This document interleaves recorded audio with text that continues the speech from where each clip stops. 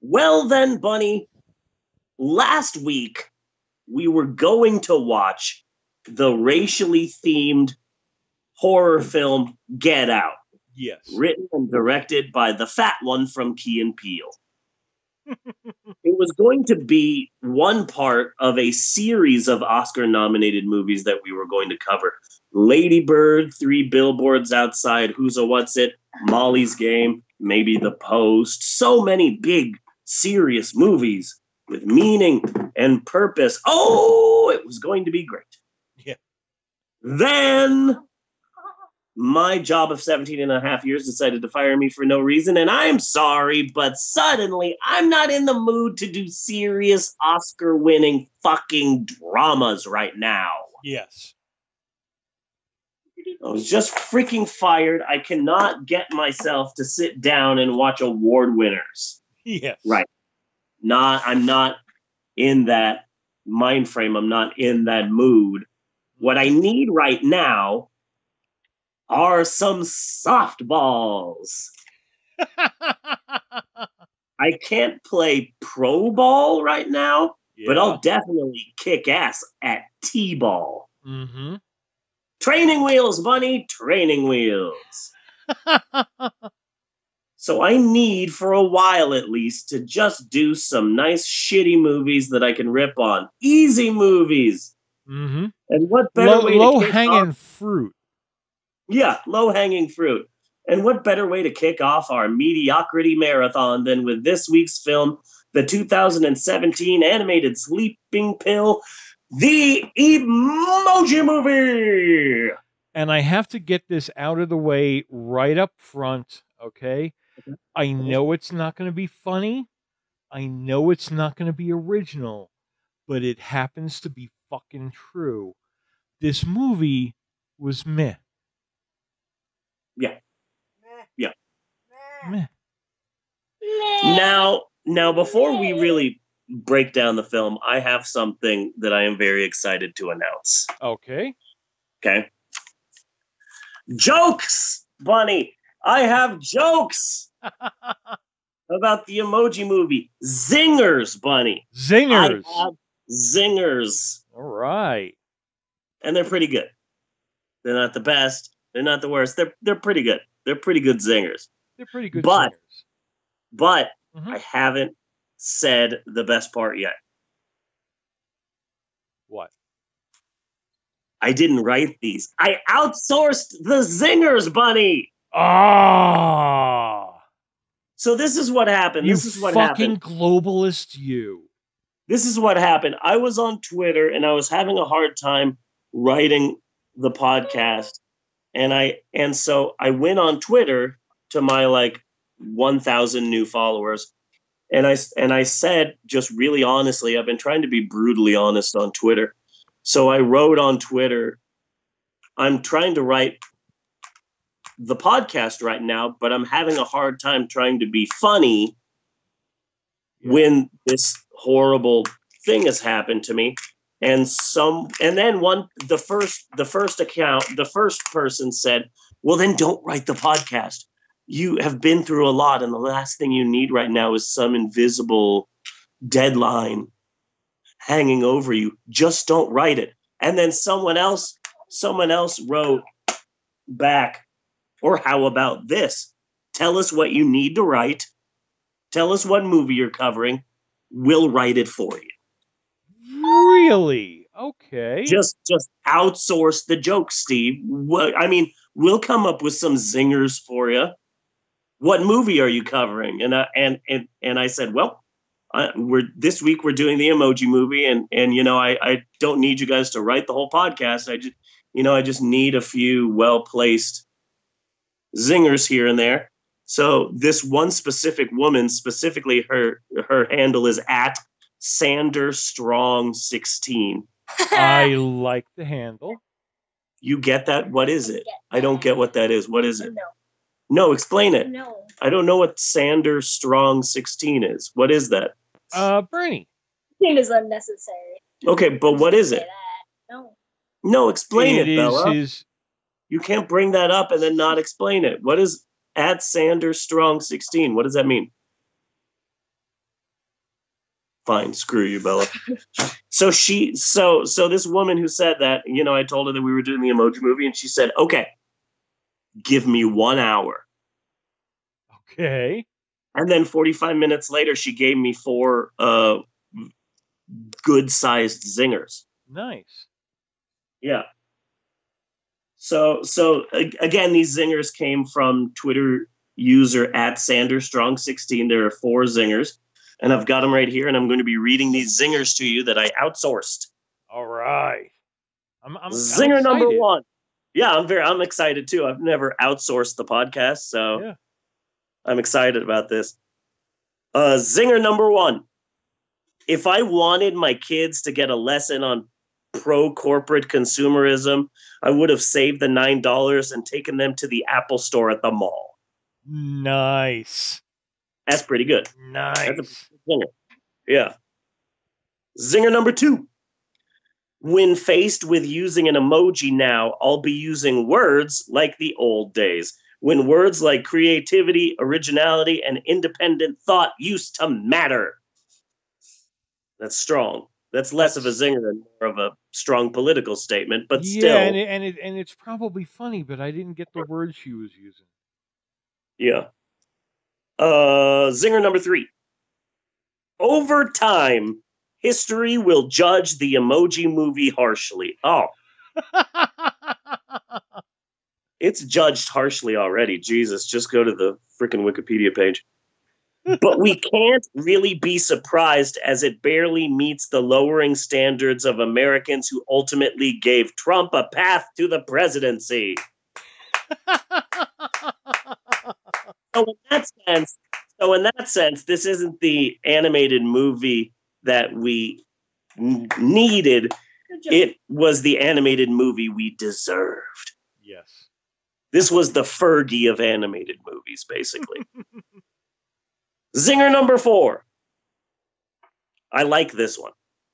This really ties together with all the other things we've been saying over the past couple of weeks. In retrospect, the Emoji Movie could be the linchpin clue as to why young people are eating Tide Pods. Thinking about it, and you know it's likely true. Those are my 4 zingers that I outsourced. They were written for me by Twitter user @SanderStrong16. I have followers on Twitter, and they want me to succeed, and that's awesome. That is awesome. And is she a listener? I hope she's listening. That was some good stuff. She'll probably be listening now. Yeah. We're going to have to outsource to her again. Yeah. Okay, so the Emoji Movie. Yes. Here comes. Here Emoji comes. Movie. Yeah. I'm ready. I'm ready. We're going to talk about the Emoji Movie now, okay? Okay. I can do this. So let's talk about the Emoji Movie. Meh. No. Meh. The next thing I'm going to say, I am not proud of. Okay. But I'm going to say it anyway because it needs to be said. This movie isn't that bad.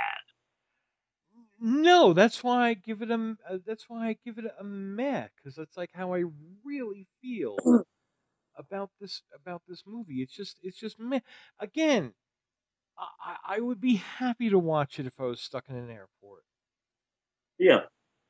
Or like you're in the hospital or something like that.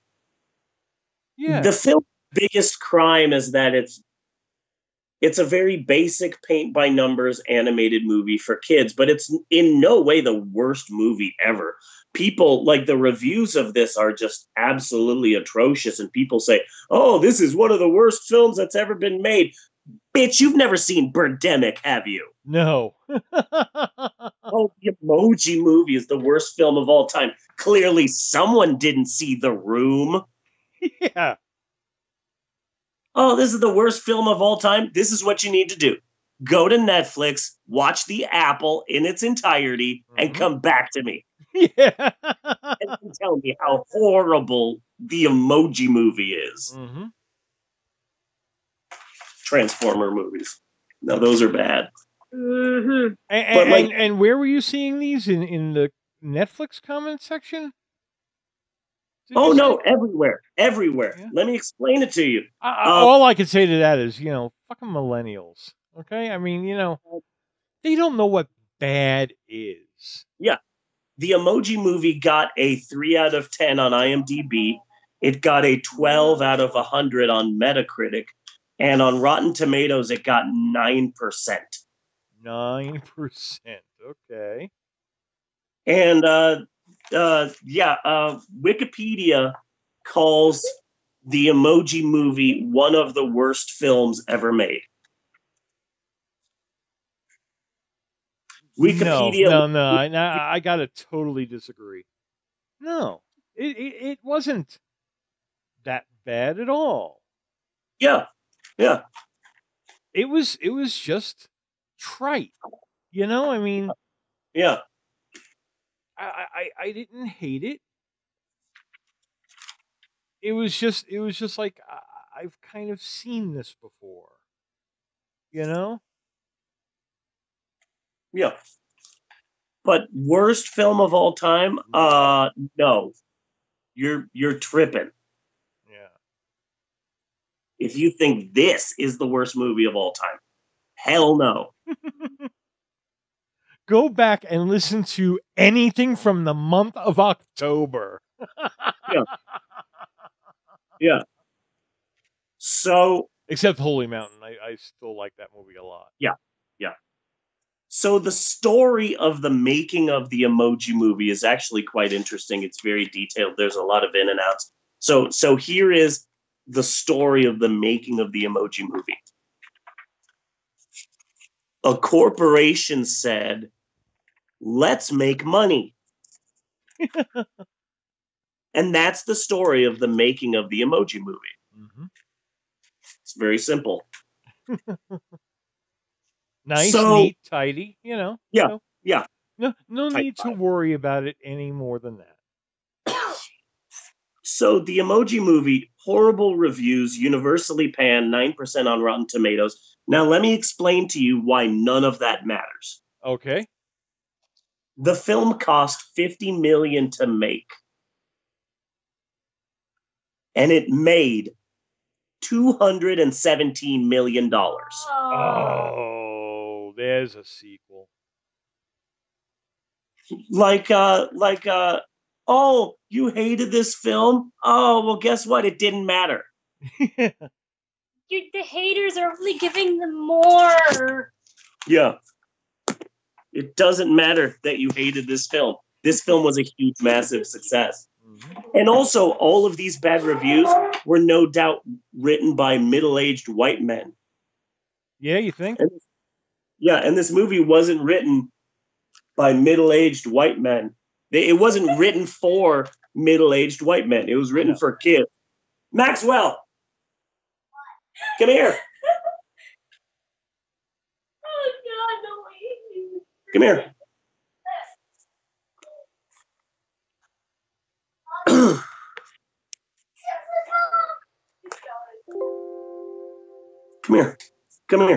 Come here.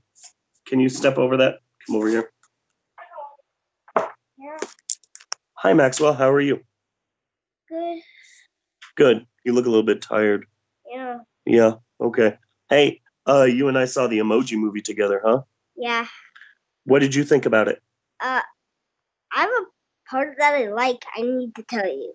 Okay. What part did you like? I like the poop emoji because when he said in a secret room someone saw, he was like, when they were leaving, the poop emoji said, "I have some duty to do because it is doo-doo." Dino Rock Loose. Yeah. So you liked the movie? Yes. Yeah. Okay. Well, that's the only review that matters right there. Thank you, Maxwell. Thank you, Maxwell. Maxwell liked this movie. And media lists it as one of the worst movies of all time. It's unoriginal, but it's not horrible. No. But it is unoriginal. Yeah, no, it's unoriginal. Yeah, but it's not. Oh my god, I can barely stand this. This is so horrible. I feel that a lot of people who say that they think this is one of the worst movies of all time are just kind of projecting their hatred of emojis. Or life. Yeah, or life. Either one.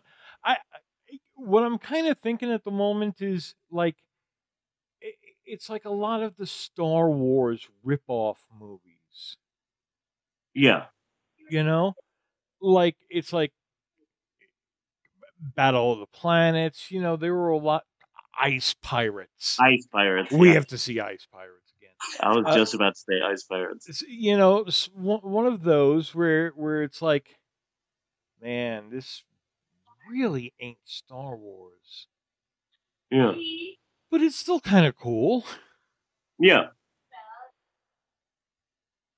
So I will say though that the Emoji Movie is historical in that it's the first ever animated movie to be nominated for worst movie, worst director, and worst screenplay in the Razzies. Yeah. So there's that. It's historical. The film's all right. There's this one person ruined everything, and now he's on a magical quest to go to these different fun realms and put everything back the way it was. But the magic was in him the whole time, and this woman was really a princess the whole time. Like, no, there's nothing original. No, and in fact, how similar is it to Inside Out? Yeah. That was it. God, I don't even really remember that movie. Something bad happened, and they go on an adventure, and they go to these different parts of her consciousness, and I think I remember Inside Out. I think. Yeah, it was a while ago. So, Inside Out was the movie where Sardu the magician is getting women naked and then torturing them. Uh-huh. And then there's a midget. Yeah, the midget was awesome. That was some good CGI. Yeah, that was incredible. And fucking Freddie Prinze, man, what a pro. Yeah, yeah. I'm sorry he killed himself. Yeah, me too. I mean, I never thought that when I chose the Emoji Movie to do for the podcast that I would end up defending the Emoji Movie, but that's what I'm finding myself doing. There were some parts that I liked. I liked when they were surfing Spotify. Yeah. I found that to be original. I liked that. They were surfing music streams. Mm-hmm. I liked that. I liked the part where Pineapple Apple Pen was in the movie. Yeah. Yeah, Pineapple Apple Pen was in the movie. Yeah, because they go into YouTube, because YouTube is an app on the phone. And I was like, if anything, I'll have to watch this movie again so I can show Eleanor, so that when she sees Pineapple Apple Pen, she shits herself. She's a big fan? Huge fan. Wow. Not just of Pineapple Apple Pen, but he has another song called I Like Orange Juice. And it's so good. It's so good. She loves I Like Orange Juice. Eleanor has a really strange musical taste right now. Yeah, give her. She's only like 18 months or something. Yeah. We can't really at this point blame her for her butt stupid choices. Yeah. Poopy butt. I mentioned the Emoji Movie on Twitter to my followers because we were watching the Emoji Movie, Maxwell and I got on Twitter and I said, I feel that a lot of the people who have followed me over this past week are only following me on Twitter in the hopes that I'll say something controversial. So for all of those people, here you go. The Emoji Movie wasn't that bad. Yeah. And then, oh my God, I immediately started getting like some person said that I was going to start a riot. Some person said that I was crazy. One person just said, "You take that back." And it's just sorry. I mean, it's an all right film. It's not great, but it's not the worst. Well, I've seen a lot of shitty movies. if any of those people are currently listening, I would like to say you're all really big pussies. Okay, you're all really big pussies. We have been through the fucking war, bitches. You don't know what it's like until you're standing up into your knees in mud, having flashbacks of The Beast of Yucca. Go watch The Beast of Yucca Flats and Red Zone Cuba, and then come back to us with your critiques of the freaking Emoji movie. Fucking novices. Go back to your house, get on YouTube, search Monster a Go-Go, and when you are done, you come back here and tell me how this $50 million animated film was so bad. Prince of Space. Okay. Yeah. Manos. Yeah. Manos. Even with Joel, that is a horrible movie to watch. Yes, it is. The master would not approve.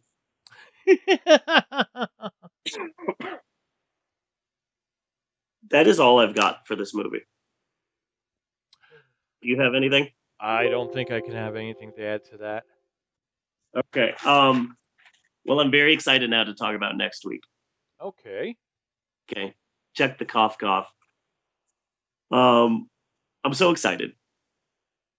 I'm so very, very excited. Next week, 2 words. Yeah. And I'm very excited because pretty much everyone in the house watched this with me. Okay. I don't know what happened, but like everyone saw this with me. It was me, and it was Maxwell, and it was Amber, and Bella watched some of it, and Mommy watched like 60% of it before she left for the gym. The majority of the family watched this, and oh man, we all have a say in this, and I'm very excited because most of the time it's just me watching something. Yeah. But this time I got the whole family involved, and we all just couldn't believe it. Oh my God, Bunny! Next week, Justice League. Justice League. Justice League. Not only that, but I did a marathon because I got a copy of Justice League, but then I thought I never actually got around to watching Wonder Woman, so I should watch Wonder Woman before I watch Justice League. And so I had like a marathon. So I'll be talking about Wonder Woman 2 because I've got freaking issues with that film. Really? Okay, good. Oh God, freaking Wonder Woman. Are you sure you just don't hate women? I didn't like that film at all. Well, then you hate women. No, but I'm also happy because Emerald was like, wait, is this supposed to be good? And I'm like, thank you for that. I just feel that because it was a milestone in cinema, that people gave it more leeway than they should have, you know? I could see where you. I mean, I haven't seen the movie, so I can't say there, but I could see where you're coming from. Definitely. Yeah.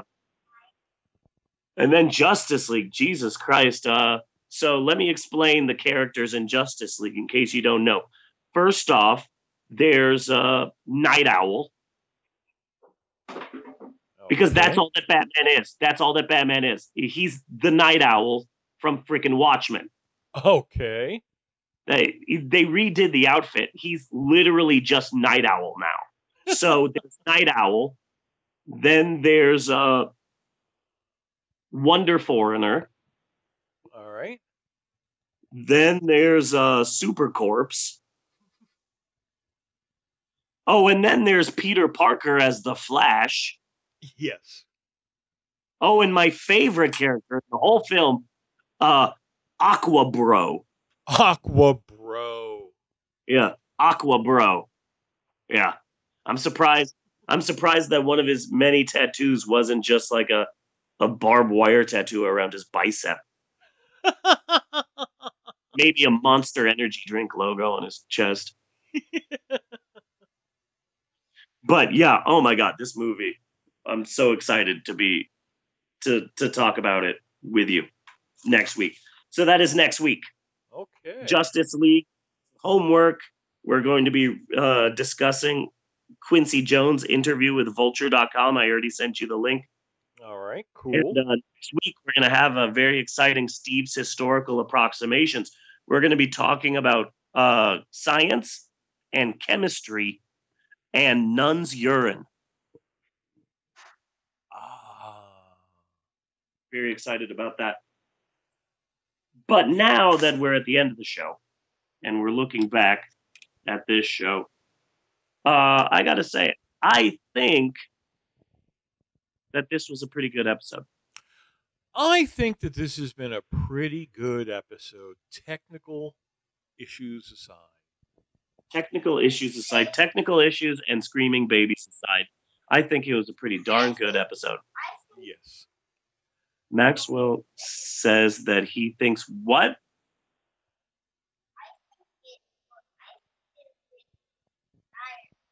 Oh, yeah, no, you're just tired. Go to sleep. I concur, Bunny. I agree wholeheartedly.